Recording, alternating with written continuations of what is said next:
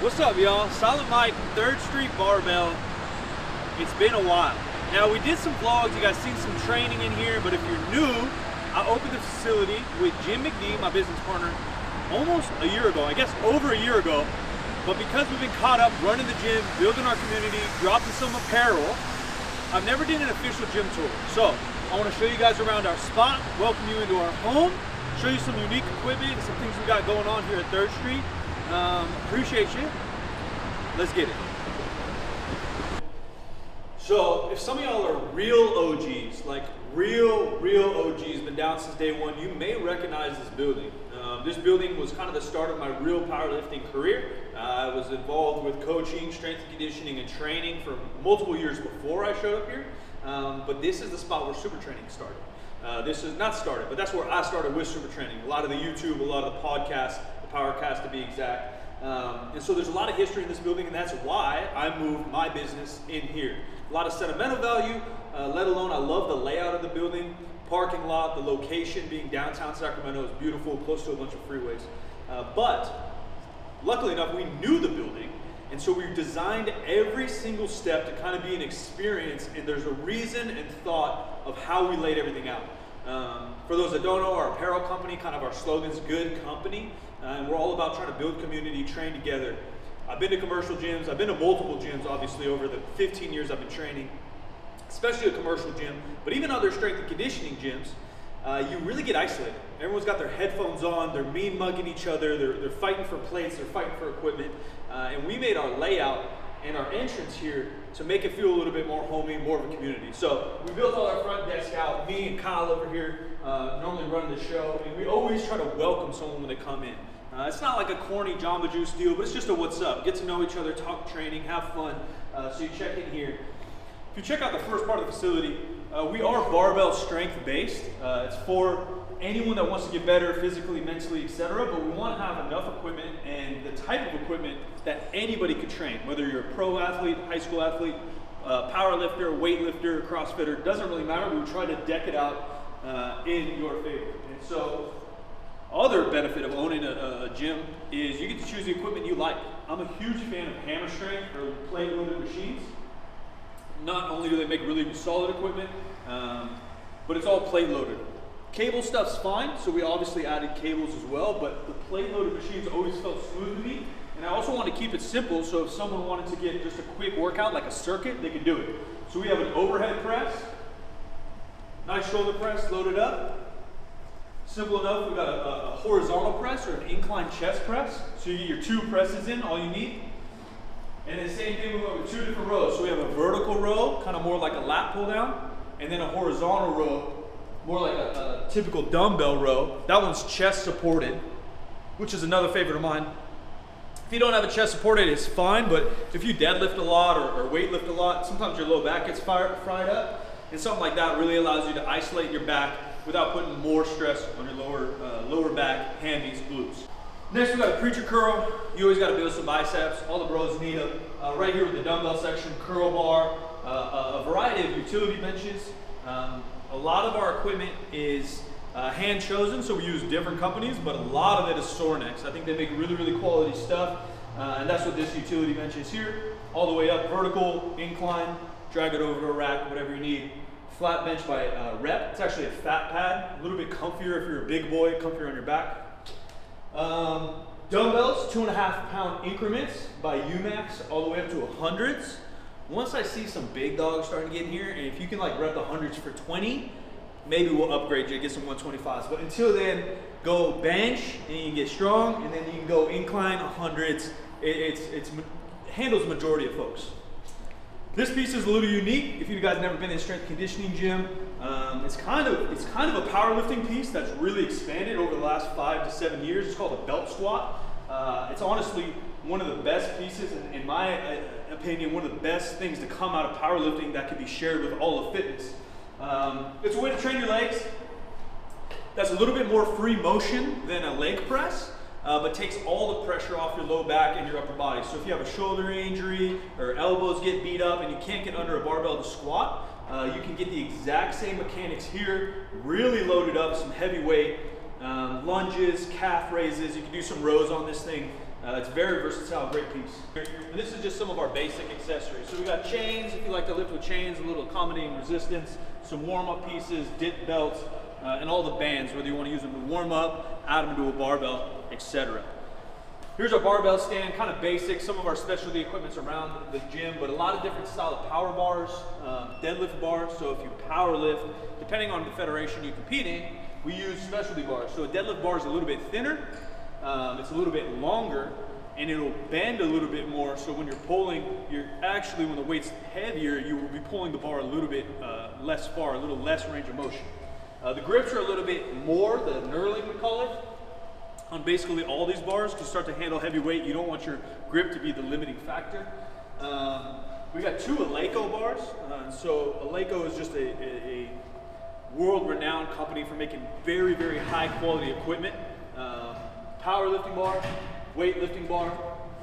If you weightlift, for those that don't know, weightlifting is the snatch and the clean and jerk. Powerlifting, the squat, bench, and deadlift. You can do all those movements with any barbell, but the more specific you get into something, the more specific your equipment.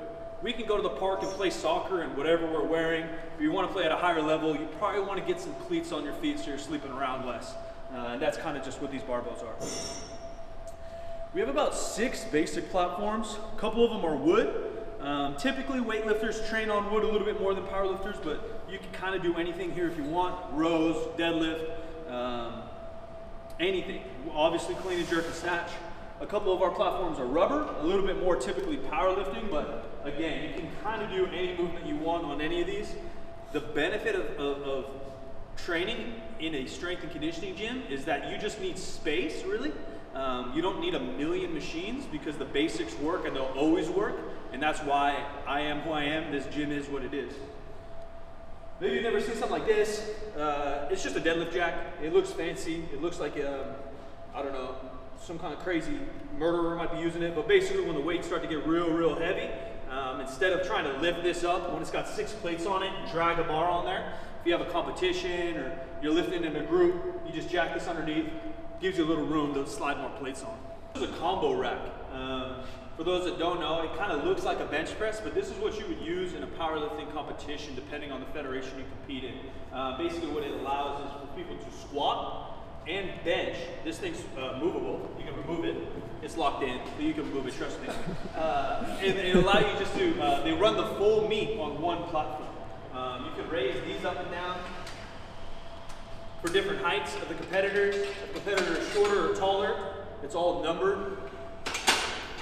And again, we have competitive powerlifters here who want to train on similar equipment that they're going to compete in, but also if you just like to bench or squat, it's just a very simple tool to allow you to do so. So what we want to do is make our place as versatile as possible while still handling slightly different equipment. So you saw the combo rack, you can bench out of that, but again, depending on a different federation of powerlifting, this is a competition bench. Same thing, we got adjustable hooks here for different heights, different arm lengths. We have face savers, so when things get heavy, if you need to dump and you have spotters. Certain competitions will use a bench like this, also has band pegs, as well as the combo rack, as well as all of these. We have enough movable benches that you can bench out of each rack too. So although it looks like we only have 2 regular benches, 2 combo benches, each rack, each station in the gym can be used for all 3 lifts. And that was kind of the goal, is to be as versatile as you can, to have as many people in here working together, working to get better. GHR or GHD, I don't give a crap as long as we know what we're talking about. And that's what this machine is. It's a great lower body, posterior movement, really working the hamstrings and glutes. It's one of the few exercises, not to get too nerdy, but you get to work the joint from both angles. When you're doing a hamstring curl, you're really only moving your knee and working the hamstring from the lower end. With this machine, you're going to be working it from the glute side and the knee side, which is great for athletes, great for injury prevention, great for general strength. You can also use it as a back extension if you want to isolate your glutes or back a little bit more. This is our standard rack. We went with half racks basically just to save a little bit of space, because the truth is, if you have these things bolted into the ground, in my opinion, there's not a lot of benefit on a full rack versus a half rack. And it really will just save square footage overall. So we can have more people getting healthier, more people getting stronger. Again, these are made by Sorinex. Super high quality. They got chin-up bars in them. Simple J-hook. and then all the attachments you want. So you can throw pegs in here, you can throw bands on any exercise you do, and then also the face savers. So you can pull these up to your height when you're squatting or benching, and just in case you don't have spotters or something gets a little hairy, you can dump the bar without getting pinned onto the ground. So although I was talking mess on the half rack, we did go with one full rack. I think they look cool. I do think there's some function in there that makes people a little bit more comfortable if you want to do like a pin press or something like that. And so we went with the straps on these instead. They hold the same purpose, save you from a squat, save you from a bench. You can do rack pulls, although I'm not a big fan. But the straps just tend to be a little bit more comfortable. If you want to do a bottom up squat or an Anderson squat or a bottom up bench, great tool. Plus you can have multiple people working in here. We have a dip attachment, so you can throw this in there a little bit easier. People can squat inside, squat outside, deadlift, etc. Another wood platform, deadlift platform. Another bar by Kabuki. This is their version of the trap bar. A lot of trap bars are good. A lot of bars in the world work great, but these just have a couple simple tools that make it a little bit easier. This thing rolls up onto its legs like this. Again, like the deadlift stand, you can just load weights a little bit easier. It has an open front end. In case you want to do something like a lunge, or you want to walk or do a step up, it just makes it a little bit easier rather than potentially bumping your leg on the bar. 2 grip handles, fat bar, and a normal bar. One's a little elevated, one's not. Again, just trying to have different tools in here for different applications, for different goals, for different people. So although we're a strength and conditioning gym, we gotta have a conditioning portion. I know all you meatheads out there are gonna be talking mess on cardio, but truth is having a baseline cardio, not only for health, but for work capacity in the gym is a great idea. So we wanna have a variety of equipment. Unlike other gyms that just stack it full of treadmills, we just want a couple pieces to allow you to warm up better, be a little healthier, and get moving. So a row machine, super simple concept 2, a little step mill, Stairmaster, basic, great piece if you want to get your legs burned a little bit. The salt bike, something you've probably seen. It's gotten a little bit more popular with CrossFit and stuff. Back in the day, you'd only see it like on a football field, people trying to warm up. But it's a really great piece to work both lower and upper body and really get your lungs burning. This, honestly, is the best cardio piece in the world. Hands down. I used to do a lot more cardio when I played basketball and stuff. And this is one of my favorite pieces. Your knees will get a little beat up playing basketball, even though I was young. Still jack you up a little bit.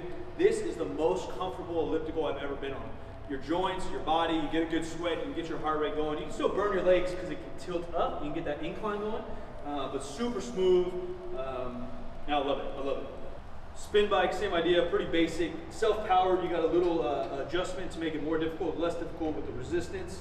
And then your treadmill, obviously. We went with the big boy. We want to get all the most valuable equipment and the most quality equipment we could. Although it's a warehouse gym, I think those have evolved so much over time. CrossFit had a big part of it, powerlifting had a big part of it. But back in the day, it was just known for having like crap equipment. We wanted to bring the hardcore, more strength and conditioning style vibe, but still have high quality equipment, clean equipment, good environment for you to get better. Kettlebells, the basics. You want to do some kettlebell swings, some overhead stuff. We have weights all the way from, I don't even know what, because it's in kilos, probably like 10 pounds, all the way up to like a 75, 80 pounder. Get your swing on. Shout out to On It for the kettlebells. This is my favorite one. Although this is the house of the bears, we're the goodie bears. This thing's sick. It just looks cool. You seen Planet of the Apes? No. You seen that? Yeah. It's good. I know y'all, I thought they're bringing MTV Cribs back. I also heard that MTV Cribs was all fake. They would rent houses and stage them, which really broke my heart. Really? That's what I heard. I don't know if that's true. Fact check. Help us, boys and girls and girl. There's like one of you. This is where the magic happens is what I was going to say, because we don't have a bedroom. So like this is kind of the magic. Something really unique about 3rd Street is our bathroom. Again, going to the stereotypical warehouse strength hardcore gym, you don't want to even go pee there. You don't even want to walk into the bathrooms. They're gross, they're broken, they're crap. And look, I'm not the Four Seasons Hotel or the Marriott or something, but we want to make you comfortable. So we have 2 cool sinks, a little fancy probably for our vibe, but we're in there. A little bit of decorations. My guys, shout out to Outcast. They were here on opening night. You guys should have been here. It's crazy. Outcast just showed up for no reason. That, you know, the rest of that is a little selfie mirror because we get a nice bicep pump. You get a bicep pump. Yeah, show yourself. What's up? Tell them what's up, Steve Ash. It was good. And then the really unique features, we got 3 showers. Both ladies and men's bathroom, we got 3 showers. Again, it's not the 4 seasons. This isn't going to change your life, but it is nice. If you have to go to work, we are downtown in the capital of California, where you got a hot date, you want to catch the pump, clean up, go meet the date for some sushi. We got your back. This is the secret back room that you'll only see on this gym tour. Part of this whole project started with Jim McD, my business partner. We have a podcast. We've been podcasting together now 8+ years. Our podcast is 50% Facts, if you want to check that out. All audio platforms, YouTube, etc. So part of the building of this whole thing is to mesh everything we want to do. I love clothes, I love fashion, I always have. I love streetwear, so I want to build an apparel company. So we tag that into the gym. We want to build a community here in Sacramento. A lot of fitness here and a lot of people, but they're kind of spread out training at different gyms. So how do we get like-minded people together to all push each other to the next level? So we built the gym. And then the podcast. We had a podcast studio, but it was off the road a little bit. So we wanted to get everything we're doing under the same roof. So we built this little cool podcast set. Honestly, Jim McD built it. I didn't do much to do with this. I'm handy, you know, but he's handy. So all the cool lights hanging, microphones, literally like a professional setup back here. And then it's a little messy over here, but that's where we do all our apparel. All the fulfillment comes out of here. All the designs are ours. Everything's unique, small batch apparel. Good company, 3sb.co. And that's the back room. It's about time I get my pump on, if you know what I'm saying. All I do is lift weights. That's what everyone thinks a gym owner does. Like, oh, that must be a real hard job, Mike, lifting weights all day. And you're right. I lift weights all day just to have 12-inch biceps. Thanks so much for listening. Thanks so much for coming on the tour. If you're in Northern California, Sacramento, California, 3rd Street Barbell, come stop by. We got day passes. We got some apparel on stock in person, man. Catch you guys next week. New video dropping every Tuesday.